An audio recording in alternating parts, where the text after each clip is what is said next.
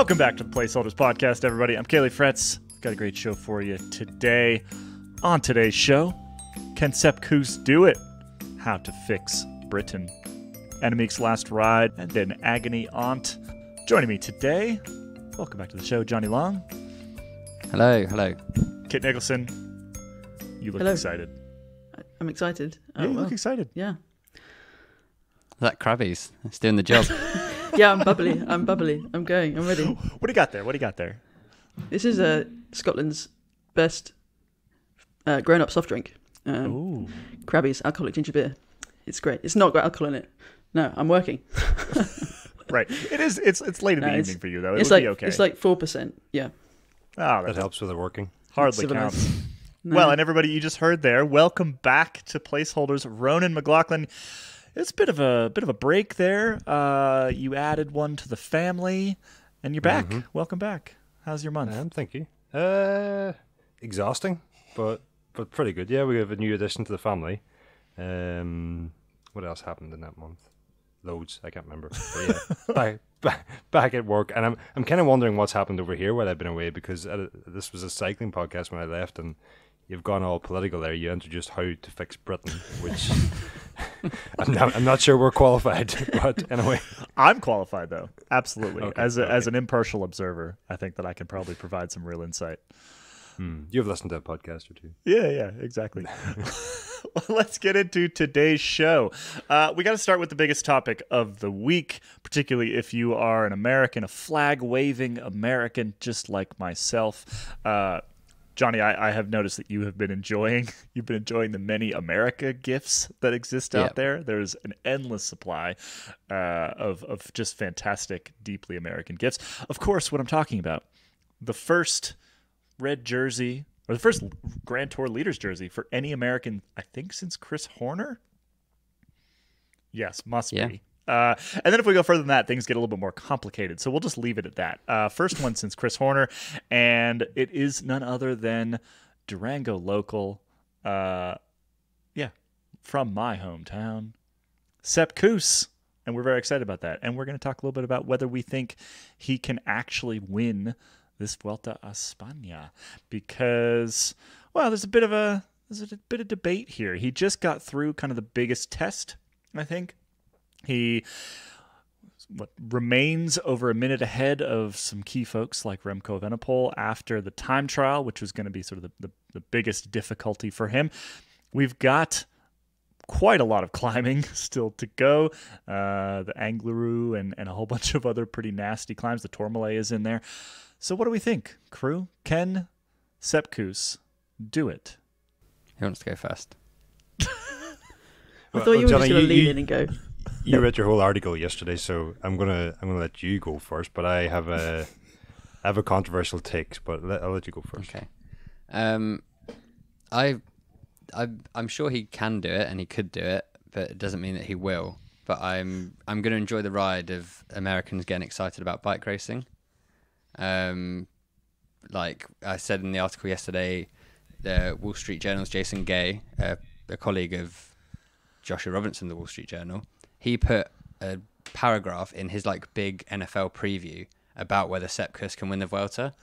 So if we're taking the barometer of the American press, and they are as excited as it's possible to be about the prospect of Kuss winning the third best Grand Tour, I am just waiting for the inevitable, which is Evenepoel, Roglic, or Vingegaard stomping all over his and your country's dreams.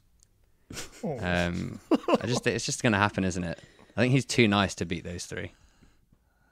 Possibly. Ronan, what's your take? My take is I think he has a better chance to win it than Evenepoel has, which probably means he can win it. But I think it's going to come down to... I actually think it's going to come down to what the three UAE riders within 2.5 minutes do. If they start playing team games, and Jumbo have to start playing team games, there's a lot of talk about Roglic and what do you call the guy that won the Tour? I've been away for a while. Vingegaard. Ronan's got baby brain.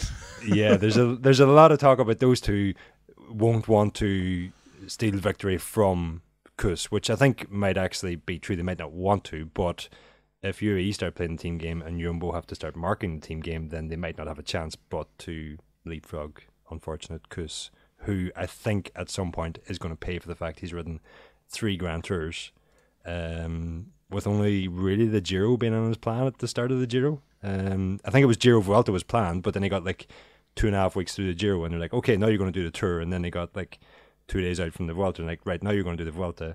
And I don't think at any point during that time did they say, right, now you're going to race for the win.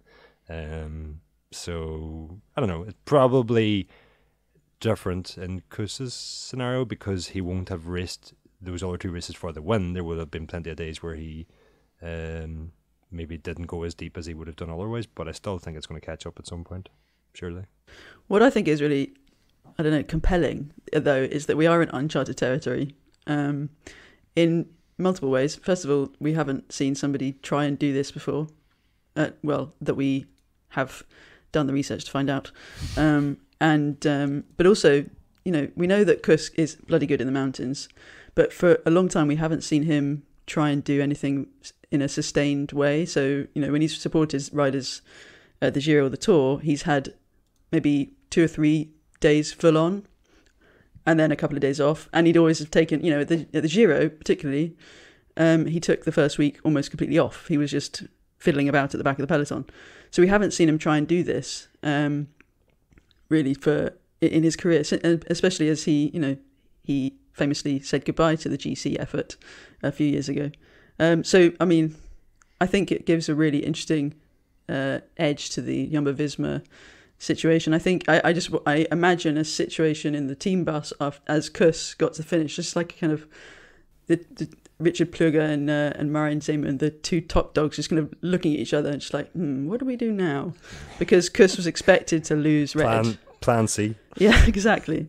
But what I think is great is that, if he does win, which I'm much less doubtful than I was, but he'll have won by accident, which is so perfect for Kuss, I think. Not because he doesn't deserve it or because he didn't put in the work, but because he went into a breakaway as a kind of, you've had a great year, mate. We're going to take it easy today.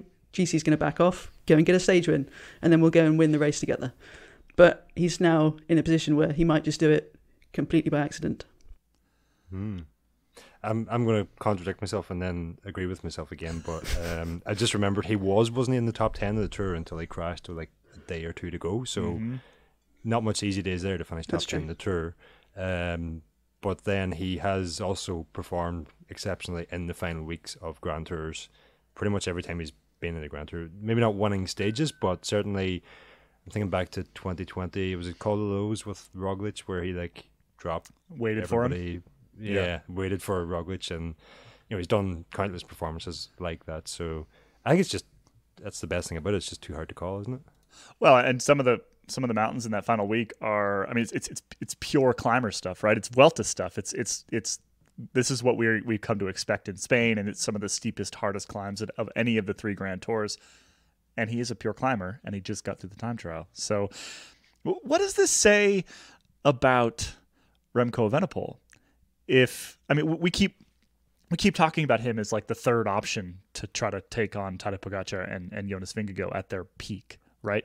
And yet he is now about to possibly lose a Vuelta to someone who, as you put it, Kit, is kind of winning accidentally. That's not really the best look for the rider that we've kind of put out as the third option, right? Can I just add that I haven't done that?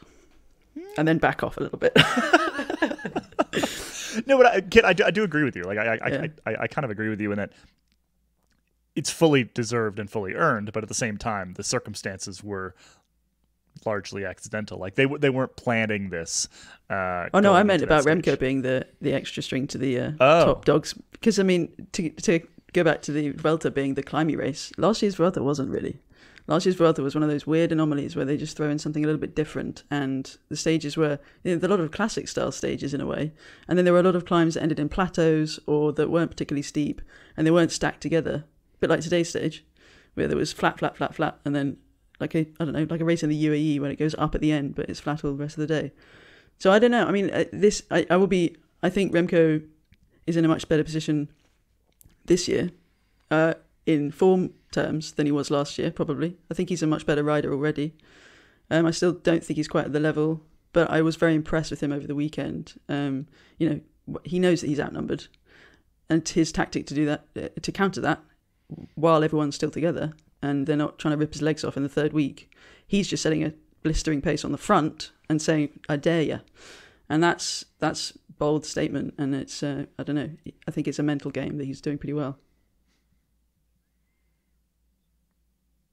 The broader picture of what it means is that now Ineos are going to save a lot of money because now they just have to buy Sepp Kuss instead of Remco Evenepoel. And then the Sepp Kuss that we've all come to know and love with his, good nature, laid-back attitude, suddenly he becomes like the worst guy in the peloton in pursuit of sort of victory for the Death Star.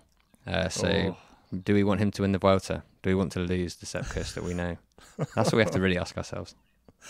I'm confident that won't happen. I think he'll be all right. But that's the other interesting point. If he wins it, what happens next? Like, does he go for the Giro? Or does he go back to being a domestique for the two best GC riders on the... Well, two of the 4 or 5, I don't know, best GC riders at Jumbo-Visma? I think a similar question had crossed my mind, and I'm pretty sure Sepp Kuss would just want to, go back to the day job. Yeah. And... I hate this. Enjoy doing what he does so well. I think you're probably right. I mean, the only thing that might motivate him to keep chasing success is those huge bottles of champagne, because he clearly enjoys those. I've watched that every day since it happened, and every day I always expect it to cut off earlier than it does.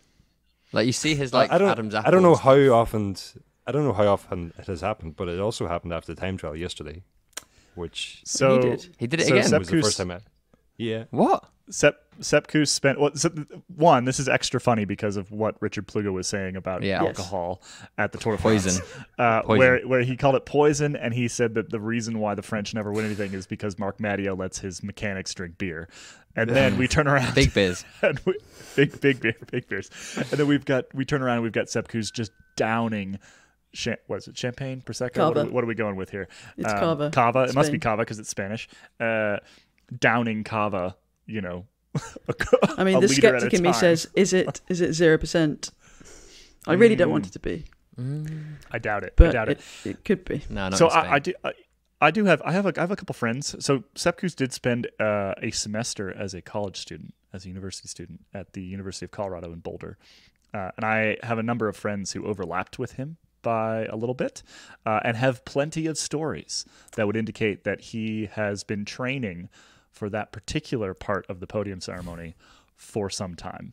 I'm not going to go into details. Did he do a keg flip? I don't know what that is, but that's what you do in American colleges. You could definitely do a keg stand. You could do a keg stand. You could do some of that. There's some stories of him arriving to the Saturday morning group ride in less than stellar condition. Stellar condition rather than possibly. Although we're talking college here, probably more like natty ice condition. And then proceeding to rip everyone's legs off regardless. Again, I think I don't want to dredge up some dirty laundry here, but he has been training for basically since the sort of late, was that 2008, 2009? I forget exactly when he would have been a freshman, but something around there. He's been prepared. He's been prepared all his life for this particular moment. As far as I'm aware, there is some performance-enhancing aspect to alcohol consumption. So perhaps this is just the latest marginal gain that Jumbo are implementing. And while Ineos are there sinking their recovery drinks, Jumbo-Visma are getting half plastered on the team bus. Yeah, the weird... My whoop would disagree with that. Yeah. The weird stuff in the bottles at the stage is what...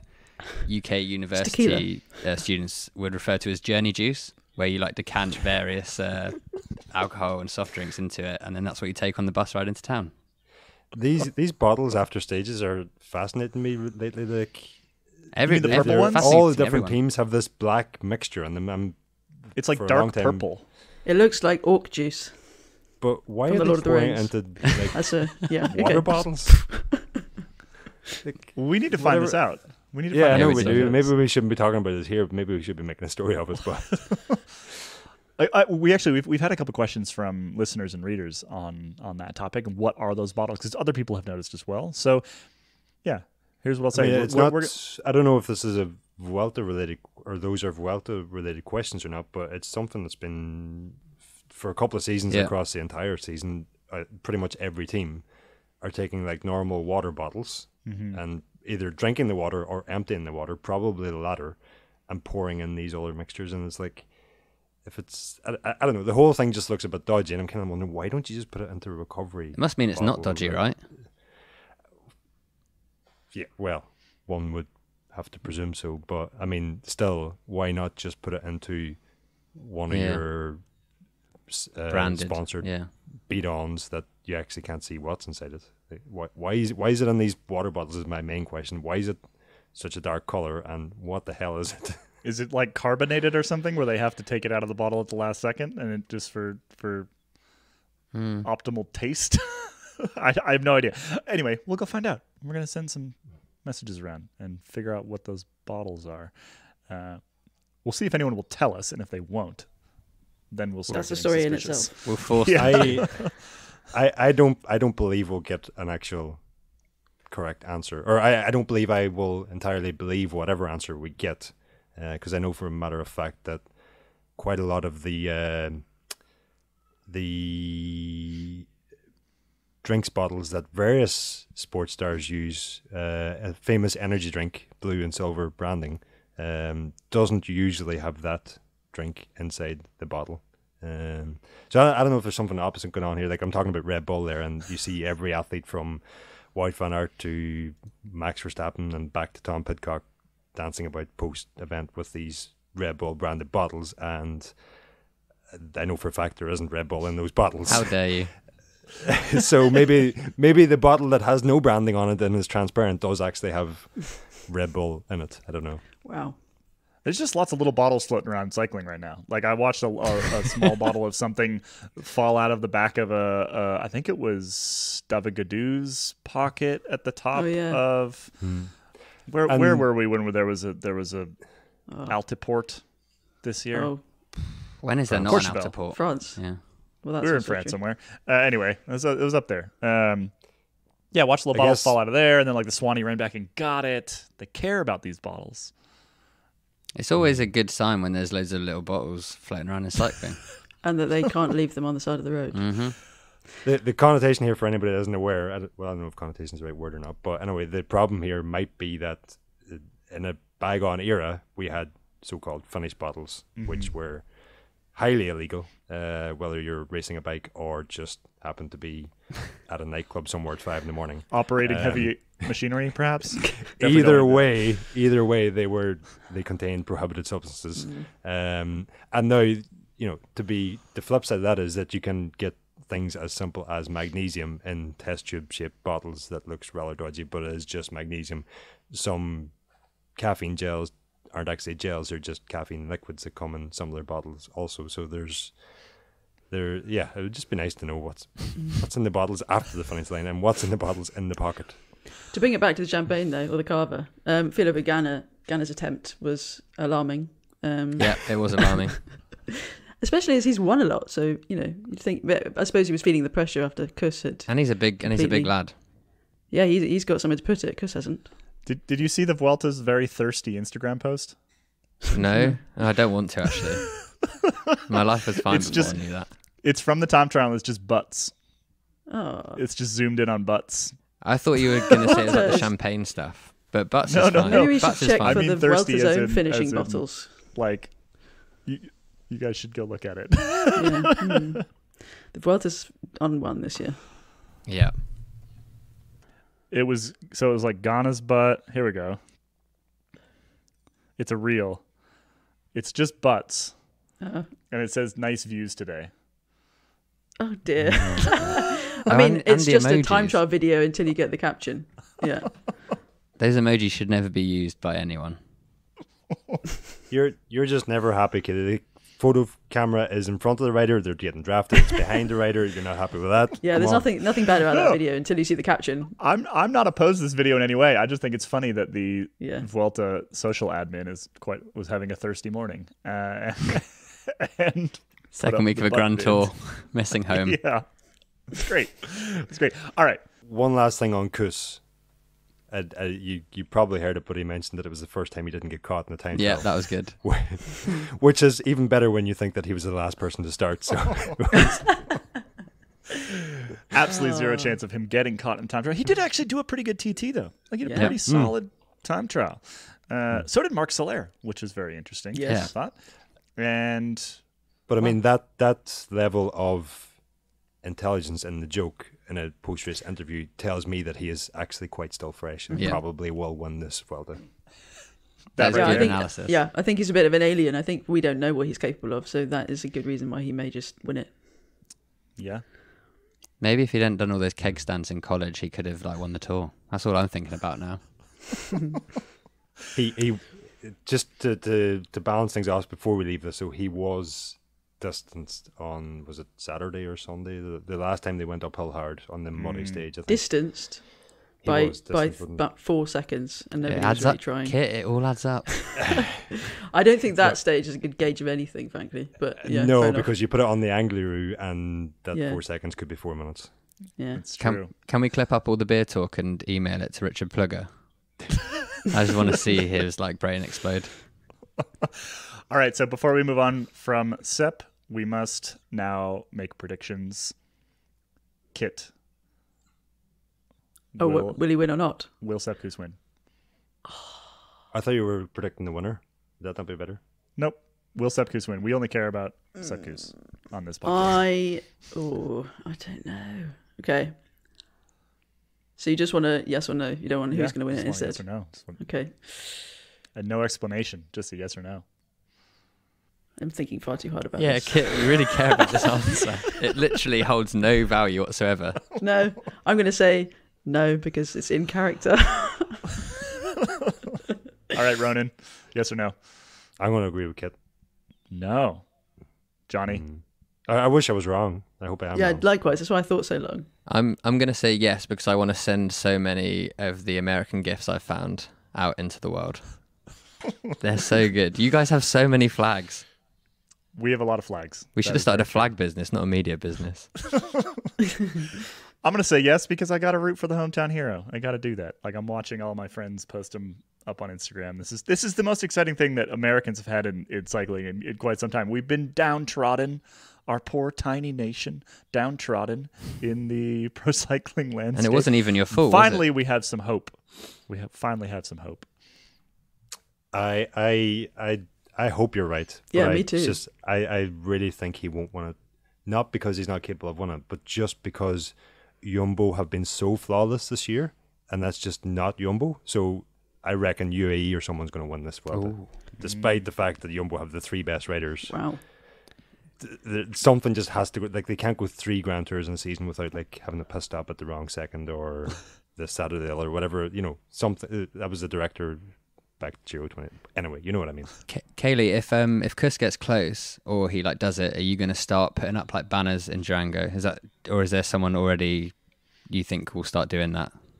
I think there's 100% chance of some sort of banner being hung across Main Street. Will you have a Sepp Kuss day? Probably. Will you start liking the Vuelta, Kaylee? No. Kitty And on that already note- likes the Vuelta. I just You all think I don't like the Vuelta. I like the Vuelta. It's just smaller. I like the No idea question about that. if Kuss wins it or like there's a final stage that they decide to put the coverage on at like an Outback Steakhouse or whatever you guys have over there, and there's just like all these dudes watching Sepp Kuss win the Vuelta. The Yeah, Diamond You know, Bell like Saloon. watching parties. It could be the Diamond Bell Saloon, perhaps downtown. I don't think they have televisions. No, actually, the place to go watch Sepp Kuss win the Vuelta would be head down to the ranch, El Rancho, downtown. We do a El watch party Rancho. there. El That's Rancho. so perfectly American. We'll Go do an Sepp official Kuss. watch party there. All right, I am cutting us off. We're going to take a quick break.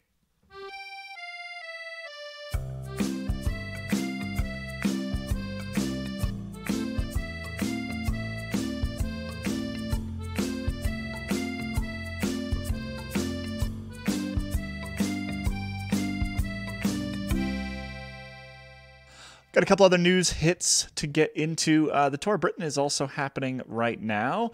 It's a bit of a weird one. I mentioned at the opener of the show we were going to fix Britain here, and what I actually want to talk about is, so we've got like a string of sprint stages. Olav Koy has won 4 as of recording. Could be more by the time you actually listen to this.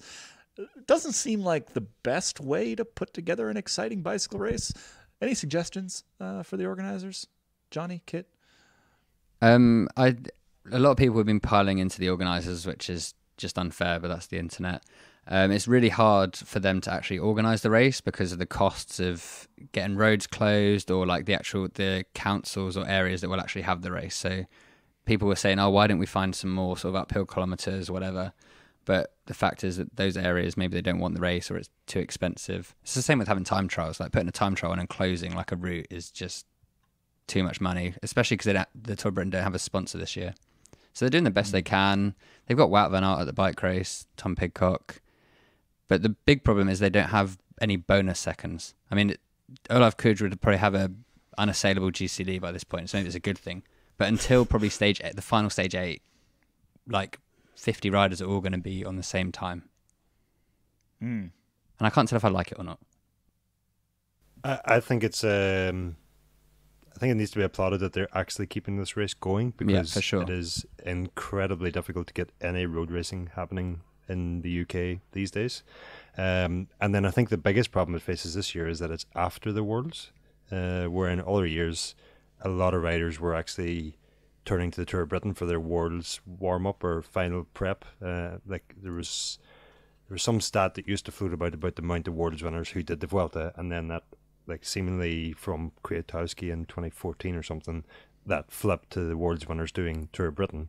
And with no Worlds this year, I think it's affected both the Vuelta and Britain, if I'm honest. And I don't know, there's just something about this year as well with, I don't know if it's just us or if it's everybody or what, but Tour de France Femme, Worlds, that the whole block is just like, to sit down and watch more racing on TV now is not easy. Yeah, you need a really good reason. Well, no, that's not quite it. But you need something to tune into. Yeah, and I normally do, like I did the Tour of Britain 3 times, so I love the race, have fond memories of it, and usually tune in for that reason alone. But yeah, it's also great to see with the support on the side of the road, because that won't change. And you get people decorating their gardens and making huge banners for the local riders. So it is reasonably well supported by the cycling fans. But yeah, I mean, they have to do rolling road closures to make it viable, and it's just, I don't know. It's a shame that it's had to be this way, and that they couldn't have a hilly stage interspersed with the sprint stages. I'm sure it just comes down to what's going on in the areas that they're going to, and all the logistics that are involved. But yeah, we need a big one-day classic or something just to get the UK excited and local councils excited, and just, I don't know, drop one into. Ride London was so exciting. No, I don't mean Ride London. That was a bit. Well, it was better than the first 4 stages of the Tour of Britain though. With the. But yeah, I don't know. Bring a race up to Scotland and have some gravel sections. Yeah, or Yorkshire Dales or something. Yeah. The last time I did Tour of Britain started in Peebles.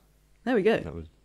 There's some lovely riding around. I mean, back then the complaint was that we were doing longer. We spent more time doing transfers. Yeah, that's an issue. Stages, and before that, if I remember right, like when the Tour of Britain was sort of resurrected in 2004 or something, the complaints were about traffic and road closures and roads not really being closed and riders meeting oncoming traffic. So it's always been difficult to organise a bike race on, in Britain. We're not a cycling nation. That's the big problem. We do love to complain as well. Yeah, and people hate cyclists. Yeah. Yeah, I mean, this all sounds quite familiar for the American scene, which is why we race around office parking lots. Yeah, remember Brits, it could always be worse.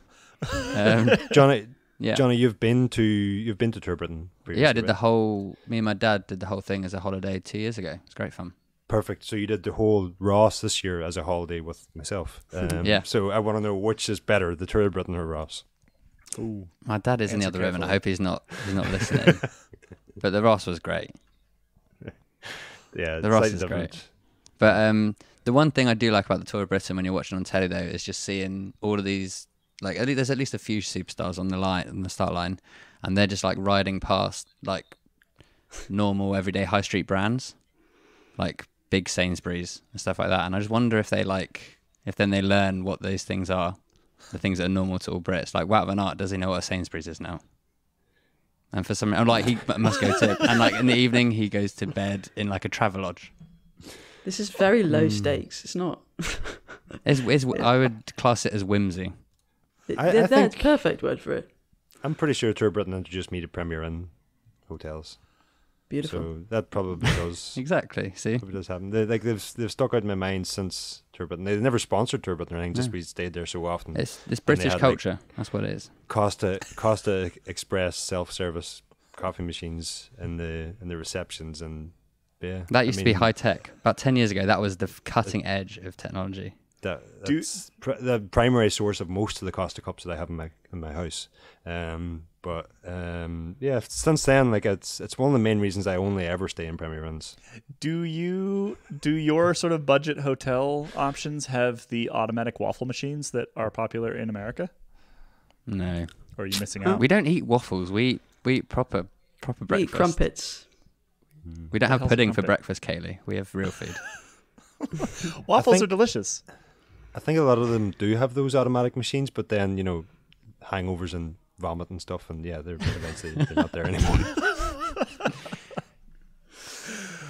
Last bit of news for this week, and we're not going to spend too much time on this because there's going to be a fair amount of time spent on it on Wheel Talk this week. But this is Annemiek van Vleuten's last race on right now.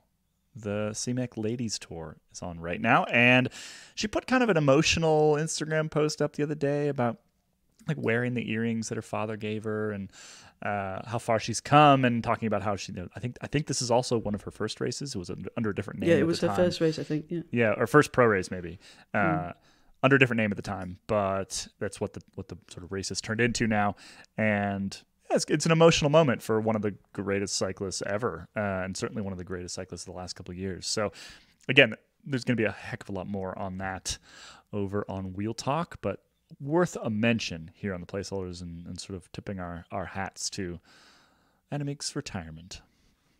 Is it just me, or does it feel a little bit hard to believe? Is it one of those like I'll believe it when I see it? So, yeah, I've kept expecting her to say, actually, I'm going to do one more year, but the more she keeps posting these videos and pictures, it's like, yeah, maybe she's actually going to do it. Now she's got to go race gravel with Alejandro Valverde next year. Yeah, get some brown shorts on. Got to get the brown shorts on, drop the field by like 15 minutes and win a very low stakes gravel race. That's how you keep it going in your 40s, apparently. Sounds pretty fun, actually. Yeah, well, kudos to her, and I guess congratulations to wrapping things up. I think if she'd won Worlds or something, she might have come back, but as it is, I think she's fully ready to retire.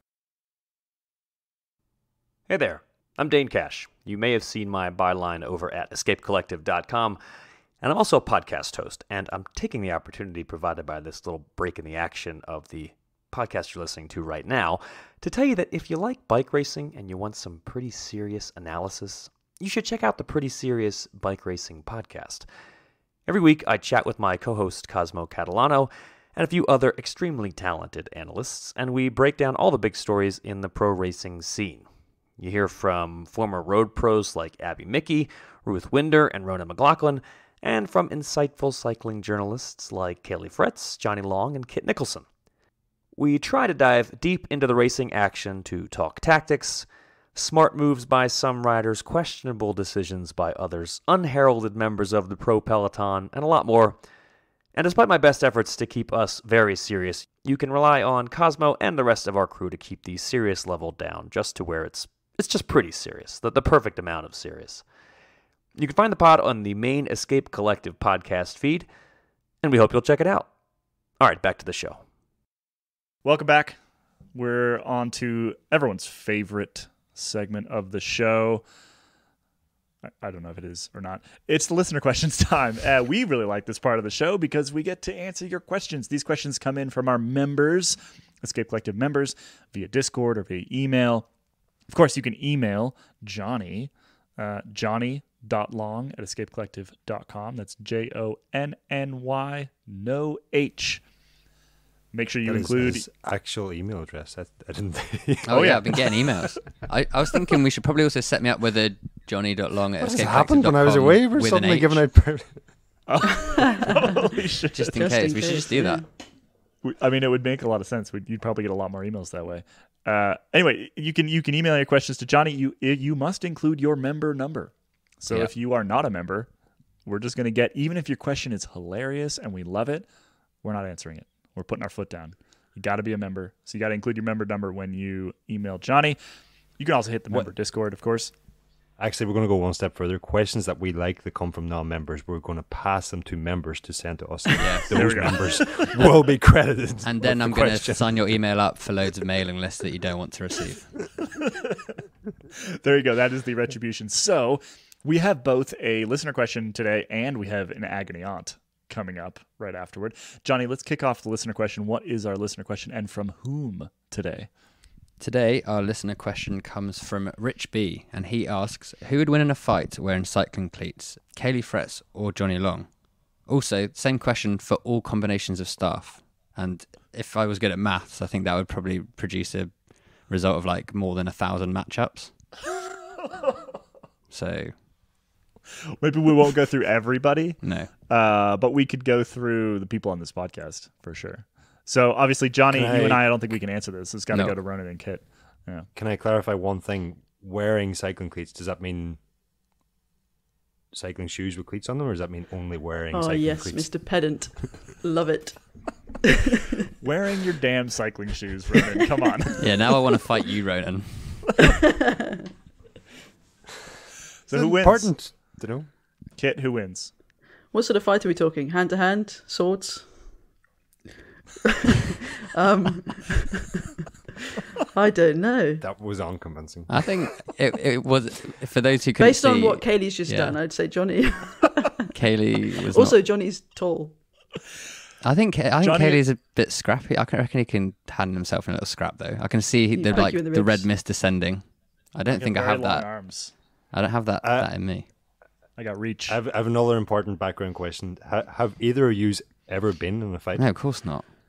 I do. Johnny's I'm on a so podcast. laid down, he's horizontal. It's No one who's been on a podcast ever been in a fight. That's just the rule.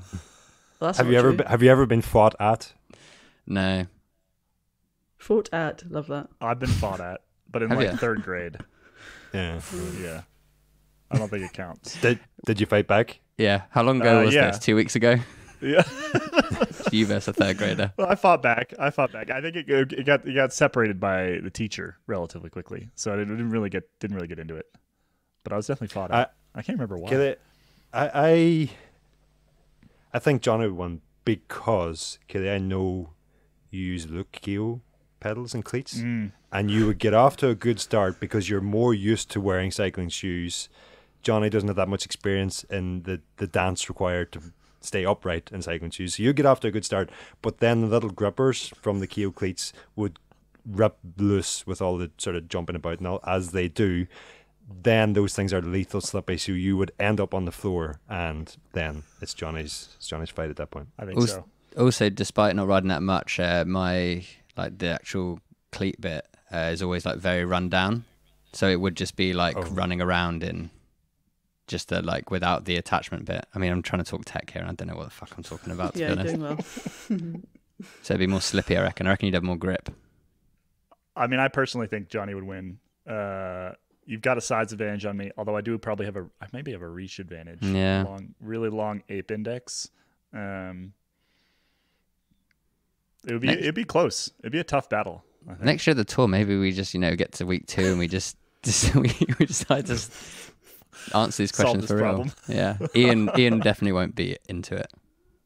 No, But he can referee and commentate. I think he wouldn't be And able to write the watch. report. I think he's such a sweet, sensitive soul that he wouldn't even be able to watch or be in the vicinity of any sort of physical altercation. Well, thanks to Rich B for the question. I think Johnny, to be honest, I think Johnny would probably win for mostly the reasons that Ronan is mentioning. My look cleats would just start disintegrating. And then what are you going to do from there? It's impossible to answer because I can't imagine either of you's fighting. with anybody, not just with each other. I don't know. I feel like I saw Johnny come pretty close to fighting some Danes. Oh, I did, yeah. And that's the other reason why I think Johnny would take We've it. only got one Dane. I saw the red mist descend. That's true. Actually, that night at the Tour I de was France. ready. I was ready because he was very rude to Josh. He was extremely rude to Joshua Robinson of the Wall Street Journal. Yeah, and we will fair not enough. stand for that. So Johnny is the winner. Thanks to Rich B for the question. We have an agony aunt. I'm still not entirely clear on what this is. It's a Dear Abby, I think, is what we decided is for the American listeners out there. Okay. So what's our question, Johnny? Okay, so I'm going to preface this with saying we got a bunch of emails sent in, which is really nice to see. And I think due to the demographics of our audience, a lot of them are obviously going to come from guys. And like a lot of them, because we've like asked for sort of domestic issues or just issues in life, a lot of them are like from husbands about wives, not like bad things, but just like it's from that stance. And so I want to ask that if there are female listeners out there, please send some in so this doesn't just become like a sort of Jeremy Clarkson-esque phone-in where it's just people asking for advice about their wives. But it's a good dilemma. And seeing as half of this podcast have wives, I feel like maybe we'll get some good advice. But it's a good dilemma, so I'll stop rambling and get into it. Okay, it's from... I'm actually not going to say the name because I feel like that might deter people from sending in the future. I'll say it's from Mark. Thank you, Mark, for emailing in. Okay. Mark writes, I've apparently, with quotation marks around the apparently, got an agreement with my wife of 17 years that if I get another bike, we have to get another dog. We already have 2 Labradors and I have 2 bikes. Plus one of my son's bikes, he's moved out, so left the bike, and he's made it fit for him, but technically he still only has 2 bikes, which I think, we'll referee this. That's valid. Yeah. There is the possibility that they could be an opportunity to adopt another dog. But Mark assumes the agreement goes in the opposite direction too. But at this point, he can't afford another bike. So now he's got 3 options. Option number 1, accept that my wife wears the trousers and let her have the additional hound. Option 2, let her have the additional dog and keep a bike in credit. Number 3, dig my heels in and say no, as another dog will likely prevent me being able to afford the additional bike in the short to medium term. He wrote dog as the additional dog, but I think he meant additional bike.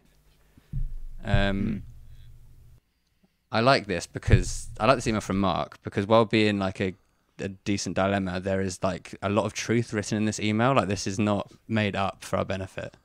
This is something he has been toiling with. I like the idea of a dog on credit. A credit dog. Or a credit bike, yeah. Credit bike, yeah. My parents actually did this. We had 1 Labrador and my mum really wanted a second Labrador. My dad said, well, if you get a new dog, then I get a new car. Now, this was delivered with the assumption that my mum wasn't really being serious, but literally 30 minutes later, she'd found a dog nearby. And a week later, we had an extra dog. And 2 years later, my dad had a new car. So the credit thing does work. I was a little bit confused, Johnny. Mark, I thought you were going to say Mark was okay with getting an extra dog so long as he got an extra bike, but he doesn't actually want an extra dog. Is that the gist of this? Yeah, and I'm not even sure if he wants an extra bike, to be honest. It sounds like it sounds like the sort of situation where he's made this agreement, so and now it's like an arms race. He's going to cut off his nose to spite his face. He's like, well, you're getting something I don't want, so I'm getting something I don't want. He's stuck in a unique bind. Yeah, it's a really unique bind. It's like a Cold War nuclear arms race where he's Russia and he's just like, well, I got to get another bike because they've got another dog. Yeah. I thought the solution, I thought he wanted an extra bike but didn't want an extra dog, and I thought the solution might have been to lease the bike because then technically he's not the owner of the bike, the leasing company is. But if he doesn't want the bike and he doesn't want the dog, I mean, he must want the bike. Who doesn't want the bike? Yeah, I think he'd like it, but it's just the cost, because he realizes that if he has another dog as well, like paying for 3 dogs, that's mental. And then on top of the bike, I imagine that would impair his quality of life quite a bit. How expensive is a dog? Well, once you've got two, a expensive. third one is probably not going to be that different. That's but true. They do cost a lot to insure Yeah. if you do that. Which You have to insure a dog? Yeah. yeah, well, they get sick, don't they? Yeah, Oh, it's vets like bills. medical insurance And for your then dog. and then it, going and getting them vaccines and stuff. Just to be clear, the NHS doesn't cover dogs. No. So you have the American healthcare system, but only for dogs. Yes. Yeah, pretty much. Well, all animals. All animals, yeah. Yeah. Interesting. I still think that the bike on credit, get the dog, 3 dogs, you got economies of scale coming into play at that Yes. point. You're buying the big bulk dog food bag. You've got all these other things going on. I think you can do 3 dogs, and then somewhere down the line you now have a new bike in your back pocket at whatever point you so desire. Maybe there's some new technology coming down the pike that we don't know about yet. You're really going to want this new bike. It's in your back pocket. That's what I think. I hope he's not hoping for actual serious solutions here, because first of all, the one I already proposed, leasing the bike, do not do that. Secondly, this next proposal I think solves the whole equation, because if he had 3 dogs and had to get an extra bike, surely the solution is to get a cargo bike, and then he can take his 3 dogs in the cargo bike. And who doesn't want a cargo bike? I mean, you could take them in the cargo bike to the place that you want to go for a walk. You get a bike ride. You get a new bike. You get an extra dog. It's all justifiable. And then you Everybody's launch happy. an Instagram page of dogs in a cargo bike. Oh, you build yeah. Then you're an build that influencer. account. You then start Cargo selling like dogs. affiliate brand deals, whatever, and then you have the money to then buy as many bikes and dogs as you want. And then next thing you know, $1 billion company. You're running your own podcast and agony aunt because it worked out for you. Yeah, exactly. Well, we solved it. There you go, Mark. There's your a big like bucket cargo bike, like a Bachfeets, right? Yeah. So you can stick all 3 dogs in there. When it's successful, send us your Instagram handle. Yeah. When you're making a Plug it. yeah. Keep Or us you can sponsor updated. us. Yeah, We'll give keep it us a reshare. updated on that. I hope that also hasn't put people off sending dilemmas in. Maybe this is our one and only agony aunt. I was also thinking I won't be here every week, so the answers will be better in future. No, we need more agony aunts. We need more of your dilemmas. Make sure you email them over to Johnny. I was also thinking that we could have branded this segment agony aunt, but spelt it like Nikias aunt, and then read the questions out in a German accent. But I thought that was too much. But I just wanted to let you know that option was on the table, and I chose the sane path. I think if Nicholas Arndt rides the tour next year, then we come to the tour armed with questions that we get him to read. Yes. and record them, and then we use them for the rest of the year. That's so good. All right, we have a plan. Thanks, Mark, for sending in your question. If you have a dilemma that you need us to solve for you, send those emails over to johnny.long@escapecollective.com or drop them into the thread on the member Discord. We'll answer your questions in the coming weeks. I've just realized the problem with giving out Johnny's email address, and that doing that, you've also given out the format for our email addresses. So you have actually given out everybody's email address. If you hadn't said that, Ronan, we could have gotten away with it. I'm just trying to fill your inboxes in the way that my inbox is filled. I don't think Spread it's the love particularly here. difficult to unpick. If somebody really wanted to get hold of us, they'd be able to work it out. Plus, Ronan, your name's kind of confusing. Are there 2 dots in it? We don't know. Could be. Is it MC.Laughlin? No comment. There's an umlaut over the U. That's all I'll reveal. Yep. All right, email Johnny, and we're going to take a quick break and be back with your weekly pain.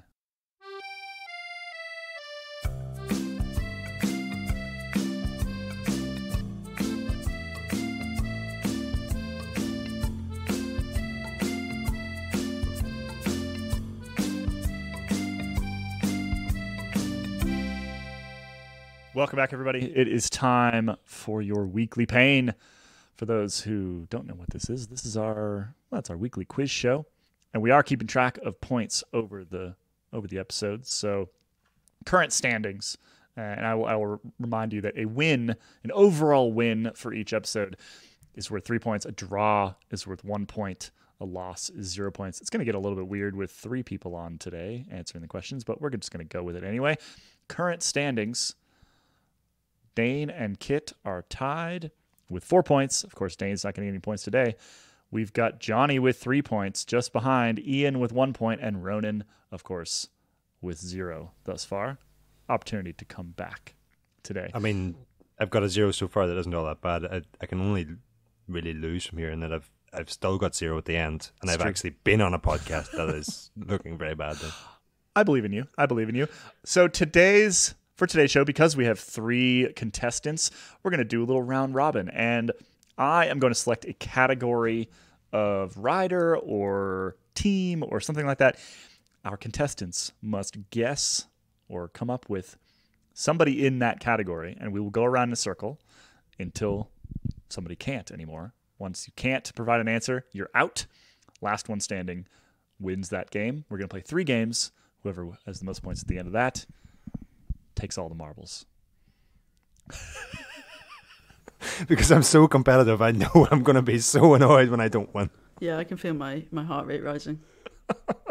They all lean forward at their desks over top of their microphones. All right, so we will go around a circle, and we're going to start with Johnny, this one, and then Ronan, and then Kit. We're going to go around that circle until you cannot provide me with a name.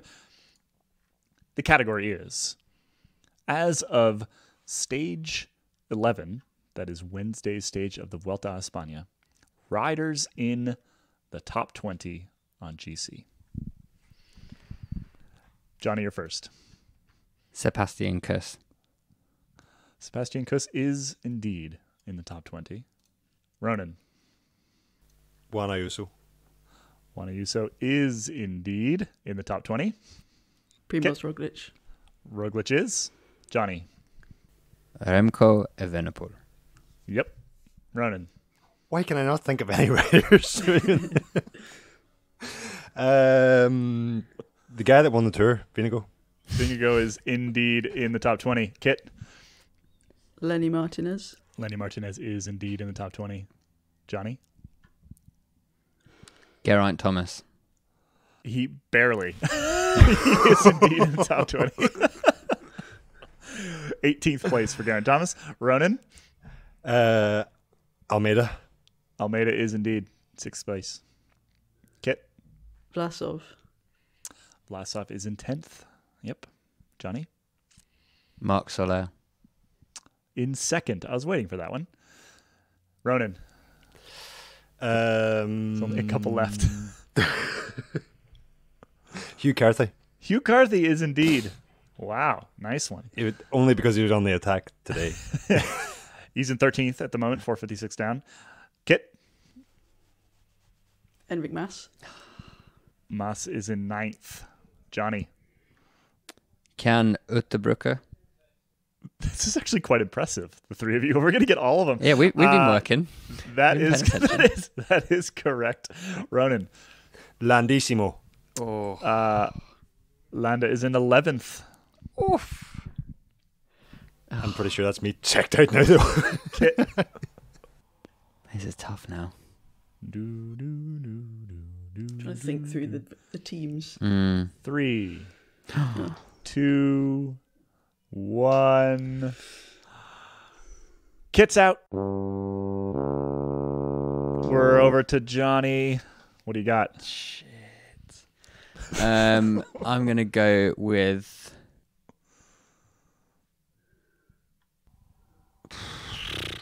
I don't even know. It's kind of randos at Yeah. this point. I'm gonna go with. What about Nicolas Prudhomme for AG2R?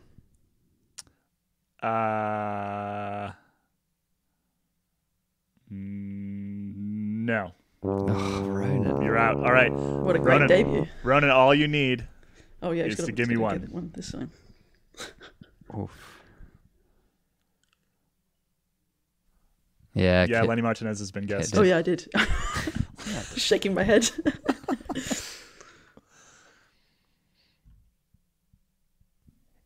We've got most of them, haven't we? You said Landa. Landismo. Mikel Landa. I think I know now. 1, 2. Bahrain. What do you call his teammate from Bahrain? Yeah. What do you call it? He's had loads of time. That's true.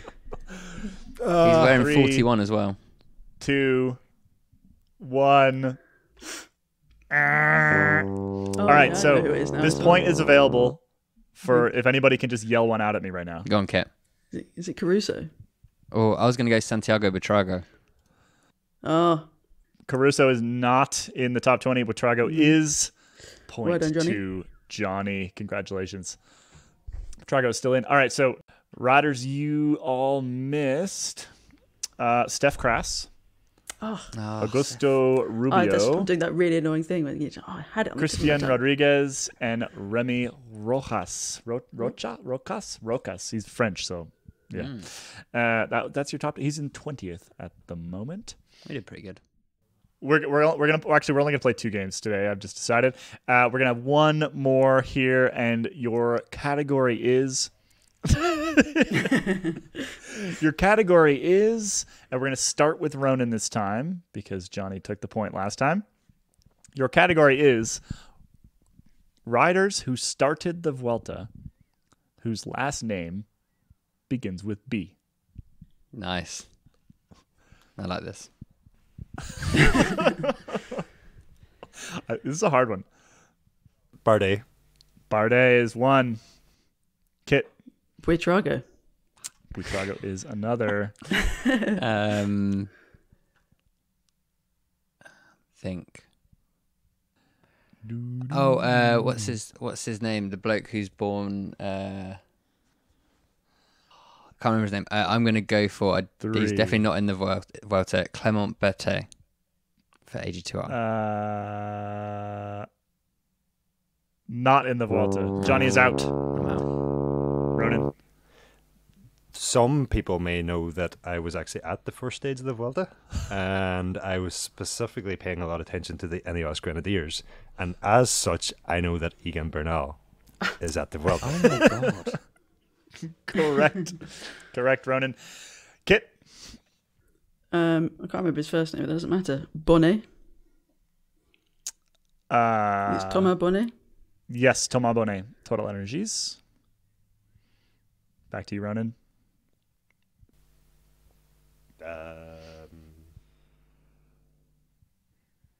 First name or second name? Second name. Last name. Has to be surname. Yep, surname. And it has to be B. Yep. Just buying time now. Yeah, I don't know. I'm tapping out. Kit, can you give me one for all the marbles? No, just half the marbles. There's a lot left. Is there a lot left? Yeah. There are